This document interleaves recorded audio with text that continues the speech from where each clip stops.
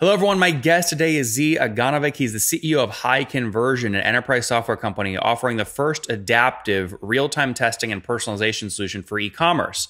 A serial technology entrepreneur, Zee thrives on solving big real-life problems through innovative technology to help global brands transform their digital business. Zee, are you ready to take us to the top? I am. All right. Tell us about HiConversion. What do you guys do, and what's your revenue model? How do you make money? Yeah. So the problem that we are solving is the buying experience on e-commerce sites. So we help our clients, merchants, we call them merchants, to stage memorable buying experiences. What that means is that when visitors engage with their brand, every element of that engagement can make positive or negative impact.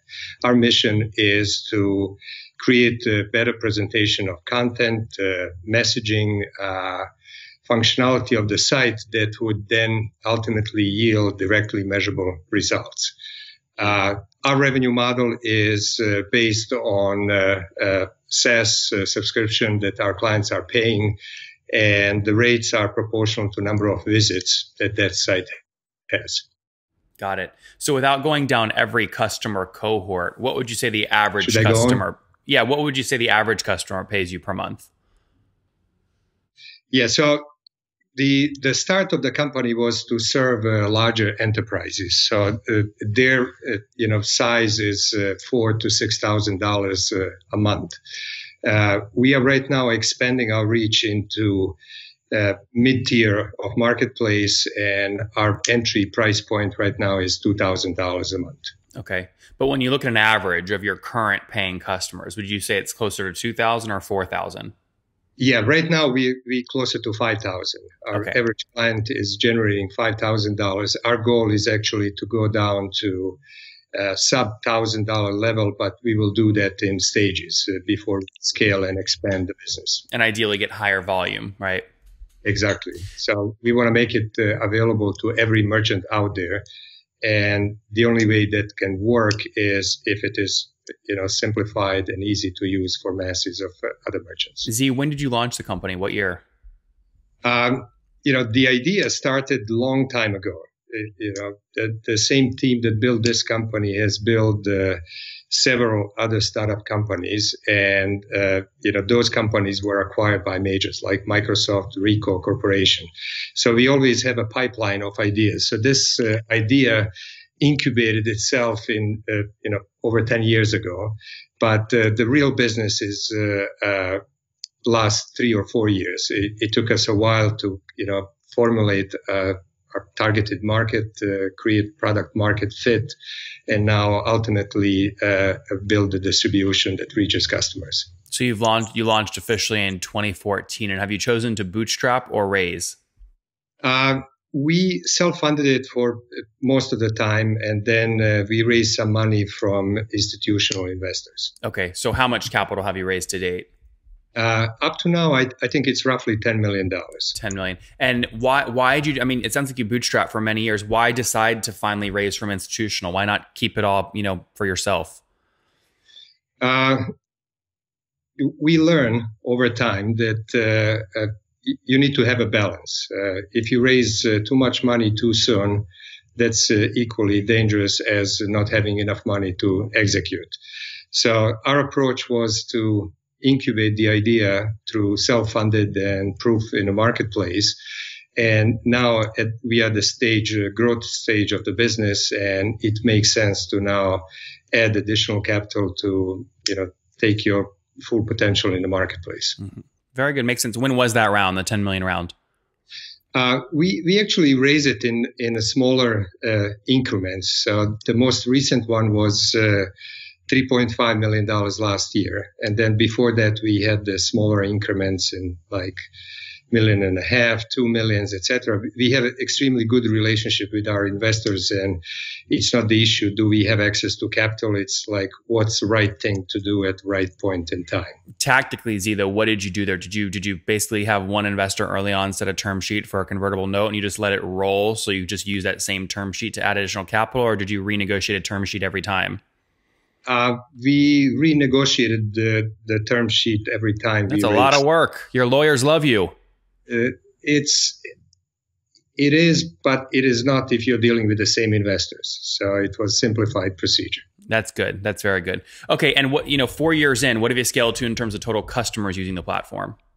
We have several hundred customers that are using our platform, but those numbers are now changing dramatically because we are getting good traction in the marketplace. And one of the reasons that we are getting good traction in the marketplace is we took an approach of building the community of users.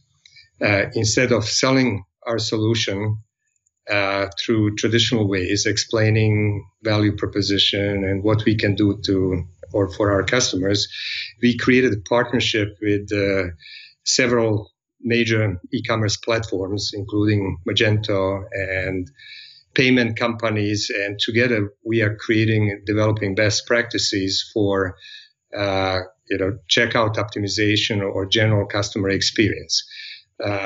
It's by invitation program where we select merchants who will participate in the program. And at the beginning, these merchants don't have to pay anything. We, as sponsors of this initiative, would cover the initial cost of those merchants using our technology. And then as they are using the technology, they are learning about what that technology can do for them, which then changes the way how product is being sold and adapted in the marketplace. But Zee, just to be clear, when you say you have several hundred customers today, I mean, so it's like you have actually 200-ish or a couple hundred that are actually paying you full price, not free subsidized users. Yeah, so there's the full customer base is over 600 companies that are at different stages at this moment, at different stages of a sales cycle where full price is, let's say, something closer to 100 customers. Okay, that makes sense. Yeah. So if I take, again, I'm just back of the napkinning this, but if I take 100 customers at that, 5,000 average you told me earlier, I mean, it's fair to say you guys are somewhere around or north of $500,000 a month right now in revenue? Yeah. So we are private companies, so we tend not to disclose revenue numbers, but you can triangulate and make your own. Yeah, I'll never guess, but if you give me 2 data points and all I have to do is multiply, Zee, I can't resist. I'm going to multiply. I know. Multiplying is good business. Since we have that data point, give us a sense of growth. If you're at $500,000 a month today, where were you about a year ago? We were probably 1/10 of that. Oh, wow. Okay. I mean, so so call it $50,000 a month. Yes. So, I mean, that's incredible growth. What drove most of that growth? The partnership model. The testing personalization is a very crowded space, and our technology is quite disruptive to how other testing and personalization companies are solving that problem. And you can spend a lot of money marketing and promoting and creating differentiation, or take a path that we took to put our product, our solution into hands of targeted, qualified customers and earn their trust and business. So you follow kind of an account-based model. You're picking who you want as your customer, and you're reaching out. Absolutely. We select the merchants that we think are the best merchants to work with us, and then we focus on those merchants and we get them engaged with us. That's great. Yeah, the idea is to remove any barrier to entry, to remove any risk from the merchant side, and basically deliver value to merchants at every point of contact. Mm-hmm. Now, I want to understand kind of what that looks like from a personnel perspective. What's your team size today, and how many are focused on sales? So we have let's say 26 employees, and the sales team is 4 people. Okay, that's pretty effective sales team then. And where's everybody based? We are Boca Raton, Florida-based company. We have a few external resources, but let's say 90% of people are here in the home. And Zee, including your salespeople, any other marketing or onboarding, and any other kind of direct paid spend you're doing, what would you consider your fully weighted customer acquisition cost to be? It is changing now. It's changing dramatically. Like a year ago, it was in many thousands of dollars.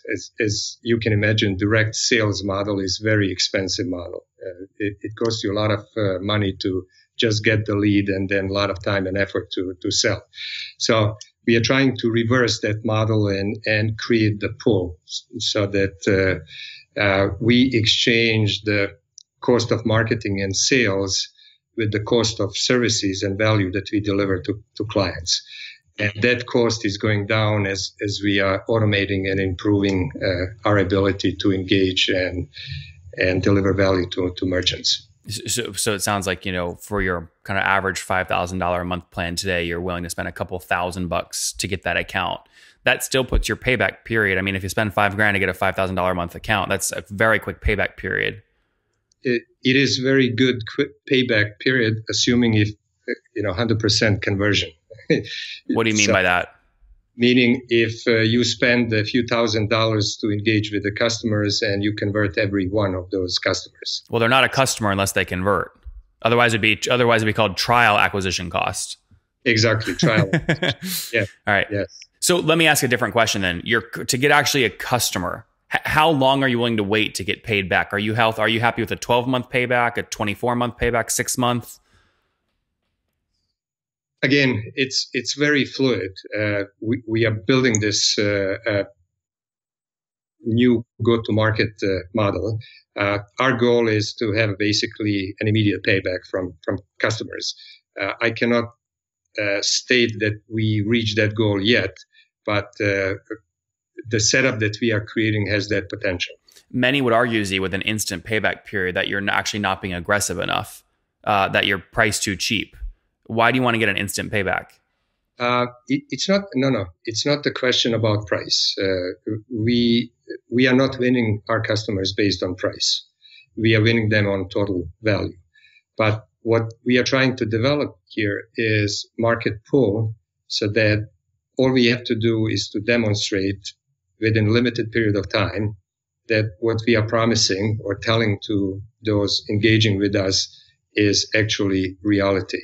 So that proof, what I'm saying is like very quick, within 30 to 45 days, our customers are starting to see directly measurable benefit of our solution. And the only cost in ideal case we incur is the cost of services that we provided upfront to win relationship with that client. Okay, great. Let's move on. Last question here before we wrap up. Churn's critical in a SaaS business. You have a variety of plans and price points. So let's ignore logo churn and just talk about revenue churn. In a given year, so the past 12 months, obviously your growth has been incredible. But when you look at the cohort that was with you a year ago, how much of that revenue churned and how much do you expand it? Yeah, so we closely track that churn, and we are within margins of other SaaS companies, like 10% churn is per year is acceptable to us, but we believe that we will have a much better retention than that. Yep. Okay, so 10% revenue churn per year. Now, it sounds like you're also driving upsells. Will your upsells on that cohort more than make up for the 10% of lost revenue? Yes, our accounts are growing because our pricing is based or proportional to number of visits that site has. Yeah. So organically, sites are growing more than 10% a year. That's great. Very good, Zee. Let's wrap up here with the famous 5. Number 1, what's your favorite business book? The most recent one, it's usually the most recent one, is the Small Data book. Everybody is so crazy about big data and people are ignoring the details associated with the human psychology and how people react. And that small data usually is the pathway to some huge market opportunities. Number 2, is there a CEO you're following or studying? I follow a lot of different people. Like in the old days, I definitely was inspired by Gates, by Steve Jobs. But lately, I'm following more people who are investing in venture companies. I'm curious, why would they put their money at risk and how they make decisions to pick up people like me or somebody else. Yeah. Number 3, what's your favorite online tool for building your business, Zee? We, as a technology company, we use a lot of different tools. In the marketing area, HubSpot, in email. We use a lot of different email tools, like there's a small brand called Outreach that we like to use to supplement sales, prospecting, etc. Number 4, how many hours of sleep do you get every night? I get minimum 8 hours of sleep. That's good. And what's your situation? Married, single? Do you have kids? Married, 2 kids, and having lots of friends. That's good, Zee. And how old are you? I'm early 60s. Early 60s. Very good. We'll say 60. And last question. What do you wish your 20-year-old self knew? What do you wish your 20-year-old self knew? Oh, I wish I knew everything I knew today, so that I can play this game way better. Like, more you learn, more you know. Name one thing, though. Just something you wish you knew when you were 20. Oh my gosh, that's a loaded question. You made that's a tough one. Anything related to business? Ignore personal. Yeah. So on a personal level is your own limits. I wish knew that I can do way more than, like, today. I have way more confidence about things I can do than I had in my 20s. My goals were not as big when I was 20 as they are today. Guys, there you have it. Maybe make bigger goals. There you have it from Zee. Launched HiConversion with his buddies back in 2014. They've done a lot of companies together, had very successful exits to the likes of Microsoft. This new company today, over $500,000 per month in revenue. That's up almost 10x year over year from 50 grand a month just about a year ago. A lot of that growth has come from partnerships they've established. They raised about 10 million bucks to grow the business, currently serving about 100 enterprise customers at 5 grand per month a pop. But they are looking to flip that from account-based marketing to more of a pull strategy, moving downstream, making the software easier to use. 10% gross revenue churn per year. That's more than covered up by expansion revenue in that same cohort. So net revenue retention well north of 100%. He's totally willing to spend a couple grand to acquire these customers, but obviously wants an instant payback with his team of 26 people based in Florida, again, helping adaptive optimization of e-commerce buying experiences. Zee, thank you for taking us to the top. Thank you. My pleasure.